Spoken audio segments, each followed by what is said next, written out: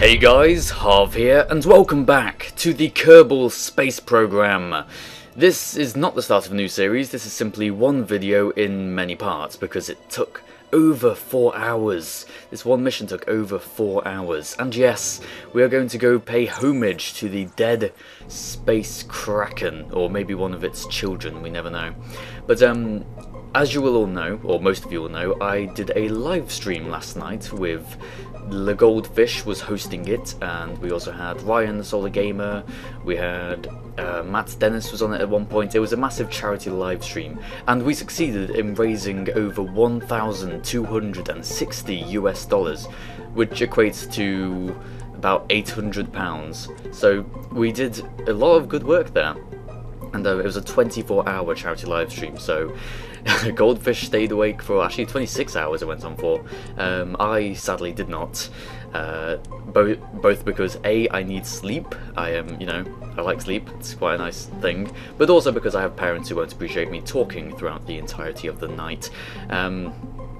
Yes, what are we doing here? We're going to go visit the Space Kraken, and what do we need in order to do that? Well, none other than a rover, of course. This is the assembly. The second episode will be testing, where we're going to actually take this to Minimus. The third episode will be... what was the third episode? Oh yeah, third episode will be landing on Bop, where the dead space kraken is. Fourth episode will be driving on Bop, which is going to take a while, and the fifth episode... which did take a while in fact, and the fifth episode will be returning to Kerbin safely. If I manage to survive. It is a daring task, certainly one not to be taken by a fool. Yes, I'm going to talk to you about the assembly in this first video. Now, I wouldn't usually want the assembly to be a video in its own right, but I think this qualifies because A, it took me long enough. Probably what, 40 minutes this assembly section took, but this also includes testing, as we are about to see now. So yes, it's actually pretty funny in some cases. I seem to remember it is, at least. So yes, I thought I'd keep it in because I like to document the entire process of doing this mission. And I was talking to my parents earlier about how I just finished recording a 4-hour mission. Or over 4 hours. Oop, there we go, that's the first funny bit. Over 4 hours, seeing as I didn't actually record the entirety of it, not the boring bits. And yeah, they didn't reply positively, like, oh, why did you spend over 4 hours on your computer? But I did mention that I thought it's this mission is very representative of the game, really.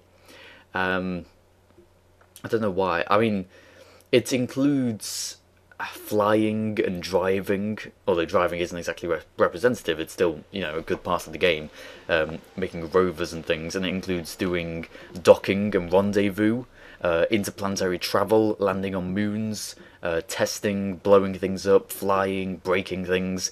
It's very much a Kerbal mission, which is good. I think that's great. And what can make it possibly more Kerbal than having Jebediah Kerman as our pilot throughout? Yes. Right now we're just driving this rover around, testing it. You can see we passed the VAB, and there's the Command Pod Mark 1 memorial there. I wonder how many of my subscribers used to play back when the Command Pod had 3 Kerbals in it, and it was the only one and all that. I started playing the game .11, I seem to remember, and then I properly started playing about .13 or so. Oh yeah, let's see if we can make this go up a ramp and jump it, and no. It just slices off the front wheels. It's absolutely brilliant. Yeah, I just need to test out to see how well this thing works. If I actually... and yeah, there we go. So the method behind the madness is that the rover is constructed around this central fuel tank and engine, which can break away and go flying and rendezvous in orbit. Obviously I won't be able to do it in Kerbin orbit, but I'm hoping at this stage that on Bop it will have enough Delta V. Now what I'm thinking is that I should probably have some fuel reserves, to be honest. I mean, there are circumstances under which I might want to use the LV99 engine during the rover section, which it turns out I do. So it might be a good idea to try and put some liquid fuel on the side. Obviously I can't put it there, Harvey, because that's where the RCS thrusters are. There looks a bit weird for some reason, and I can't really put it on these sides either. I mean, I could just put it like that, I suppose that works. That makes it a bit further out than I would personally like. We could use toroidal tanks. That might be an idea, Harvey. But let's test this first of all, just to see. So those outside liquid tanks actually don't feed into the main engine. But once you can use, seeing as it's attached, you can use fuel transfer just to move things around a little. Yeah, so the design as it currently stands, we have 4 RCS tanks, which is way more than we need, but still, I don't think it's overkill. It's more than we need, but it's definitely not overkill, actually. Let's drive over here, because, hey, why not? And I actually want to test out using the engine in conjunction with the rover. So if I turn on the engine, this is for sharp turning, under emergencies of course. If I turn it on, I should be able to just spin around rather quickly. Oh no, actually, first of all, demonstrate the fuel transfer. So if I use some of it in emergency, I can always just take it out of these side tanks. It's pretty good, but there's not really all that much fuel in those side tanks, so I'm not sure how worthwhile it is. Yes, we will be upgrading to toroidal aerospikes, toroidal fuel tanks, which contain twice as much, if I remember rightly, about twice as much. There we go, if I lift that up, then I will be able to turn rather quickly, which seems pretty useful on Kerbal, but on BOP, where the gravity is so low and there's no atmosphere, yeah, it's not really necessary. In fact, the engine's only really used under emergencies to prevent us from crashing or whatnot. Try and spin around, having the brakes on, I discover, it actually won't lift it fully off the ground, so you need to have the brakes off in order to let the wheels slide around. Spin that rocket! But yeah, that's I think it pretty much works, and despite using so much fuel, we can in fact detach and go a little way up in the air before coming straight back down. Sorry Jeb, I'm afraid you're going to die. Or not. Wow. Jeb is one hell of a pilot. Okay, back to the actual construction. We have the rover, but I am going to swap those out for toroidal fuel tanks, and the main reason actually is aesthetic. Look, it's like a nice barrel kind of thing, it fits inside it. Clipping admittedly, but it does fit inside and gives it a nice barrel kind of feel to the rover. Just like to mention here that the music in the background is hilarious because it's sped up to 2 times speed. As the entire video is, I decided to keep the music in for once. I like it, it's quite nice. Yeah, do we want the communicatrons? Nah, they stick out a little, and to be honest, they don't have a use. So they're not really all that important. But of course, instruments, which don't have a use, they are important, obviously. So we can slot them on the tanks just there, tilted up, nice and convenient spacing for them. And there we go, putting on our negative gravioli, or whatever, or the puns and the description the names are. Ah, brilliant. Love that. You can have so much entertainment just by reading each part.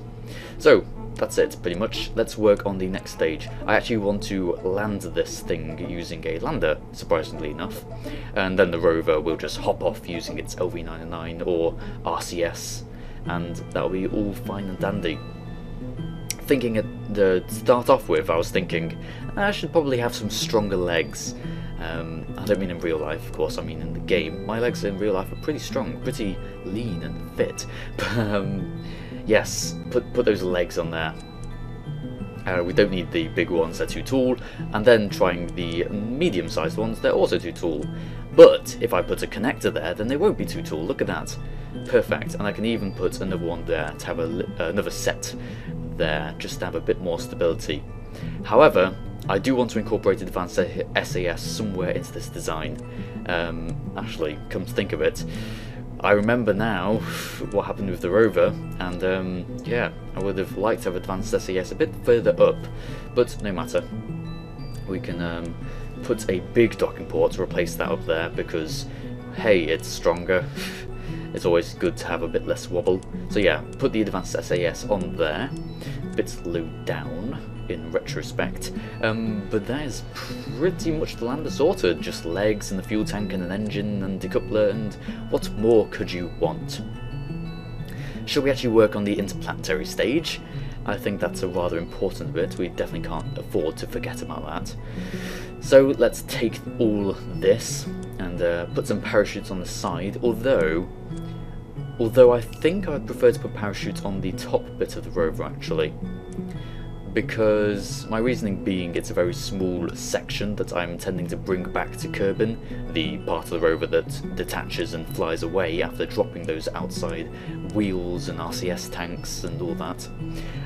So it's already a small lean thing, and it's probably going to be too much hassle fitting another decoupler into the Inter-Planetary stage that we are building right now.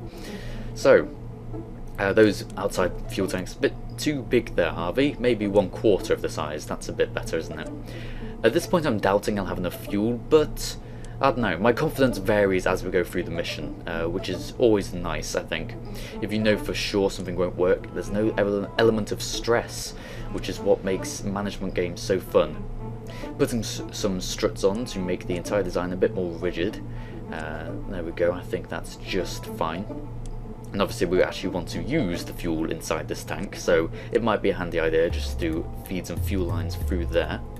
Put a big decoupler on and we'll work on our launch stage. There we go, move the entire ship up a little. I think it's looking pretty good. I think it has looked pretty good so far. There are definitely going to be a few more things to change about the design. Namely RCS on that central detaching stage, because we're actually going to be docking back with the ship. As I said, I want to bring it home, so we're leaving that Inter-Planetary stage in orbit and we're going down with the rover and back up with this central part. So it might be useful to, you know, put the parachutes on it and check its centre of mass. It seems to be around there, but plussing fuel tanks, or adding on some fuel tanks, that will actually lower the centre of mass somewhat. If we go to the tab and to them and put them down, you can see it brings it just a bit down. We probably only need 2 fuel tanks actually. There we go. So despite the fact that, actually despite putting those fuel tanks on, those thrusters are pretty much in the correct place, and I think there's enough room for them to be put exactly where they are on the actual rover. So we'll load up the rover again, go back into this stage and put those fuel tanks on there, going straight through a strut, and that's brilliant, isn't it? Oh well, who cares? I mean, I've already done enough clipping, already broken enough rules about the laws of physics with clipping those RCS tanks inside the struts, but my argument is that the struts are built around the tanks, because in real life that would make sense, you know, so why not exploit it in the game? God. There we go, I've added those onto the rover, and that's all fine and dandy. What else do we want to do now? Put a probe there. Always a good idea. Bits that you are intending to use later but you're leaving unmanned, it's generally a good idea to put probes on there. Despite the fact that we'd have to put some nuclear generators on the side to actually power it, I think it's fine. I mean, I could have used solar panels which are lighter, but then again, going around the dark side of planets, you know, breaking them off, all sorts of problems as a result of that. Going for my HOCgaming standard trademark launch profile here, launch stage, excuse me both for the mistake and for the burp there, the very subtle burp that you probably didn't hear that I've just drawn attention to. There we go. So the inside stack is going to be simply 2 fuel tanks and an engine, and the outside stack is going to be a bit of an upgrade, having 3 fuel tanks and an engine. My, we are getting very advanced here, aren't we? Putting some struts around. You can never have enough struts. More struts, less boosters. Going against what Kerbal Space Program basically stands for. You know, more boosters. Anyone? No? Okay. Oh yeah, let's put some struts across the centre. That'll be fine, surely. Makes it more integral. What about that engine that's dangling above your head? I'll be fine. I mean, come on, there's a gap in the middle for the fuel to go through, and it'll be fine. I mean, it's the Kerbal Space Program, of course, it's going to be fine. We'll need some fuel going in from there to the main tank. It doesn't have to actually physically attach due to the textures and the collision mass being out of line. Something I think the game might want working on. But anyhow, certainly not a pressing issue. I'd rather they work on more rover parts, which would make this job easier, wouldn't it? Hey. Oh yeah, getting some weird bugs with struts as well. Seems to be dangling in mid-air a little, but no matter. Easy enough to fix, certainly. Just plop them back on. And my preview is freezing up. Man, it's been a while since I've had this problem. So I'm actually commentating blind currently, which is fine because, you know, I'm a rambler. I am a professional Kerbal Space Program YouTube rambler. So I can pretty much just carry on talking to myself and pretending to know what I'm talking about. That's what I tend to do. We've got like 4 hours to actually go through in order to provide you with the necessary entertainment. Oh yes, in the live stream I promised that if we went over $1,200 I would do 4 videos in one day, and lo and behold this is the first of 5 because hey, I'm feeling generous. However, I did phrase it that I would make 4 videos in one day. Uploading 4 videos in one day, that's a different matter. It's not going to happen because A, the way YouTube works means that they won't all go to your subscription page, so you'll miss most of them, which is bad for me, it's bad for you, it's a no-win situation. And B, I don't have the internet bandwidth to upload that many videos in one day. Plus, come on, space it out, makes sense, you know? But yes, making 4 videos in one day, certainly. Uploading them is quite a different matter. I think by now we're probably on the staging section. Still commentating blind, although I have got a lagged preview, that's absolutely fine. Probably quite a few number of minutes behind by now, but no matter. So yes, sort out the staging and all that. Taking a look at the fuel lines, just making sure that they are in fact leading in the correct direction. And upon a quick inspection, I think they are. That's pretty much it. If the preview is anything to go by. What else do we need to do? Action groups. Action groups are always a good thing to do, aren't they? Yes. This mission, it was fun, but painful at the same time. I've told you that there's about 4 hours of footage recorded. I think 2.5 hours of that was actually on Bop itself, looking for the damn Kraken. No matter. We shall carry on. Forge onwards, as they say. As I say, I don't think anyone else actually says that anymore. Where are we? Where are we in the video? Memory does not serve. The cloud of memory is rather thick in this portion of the video. Either memory or just having a terrible editor, but never mind. What I usually do actually to avoid this problem is I render out the video, but if I'm going to make 5 videos in one day, I don't have time to render out the entire video only so I can commentate over it. I'm using Camtasia Studio 7. Oh, that's the end of the video. Sorry, a bit late. Yes, next video is coming very soon, but not today. Yeah, using Camtasia Studio 7 usually allows me to actually speed it up without needing to render it out, but no matter. Thank you very much for watching. If you liked the video, please do like the video, and I'll see you all next time.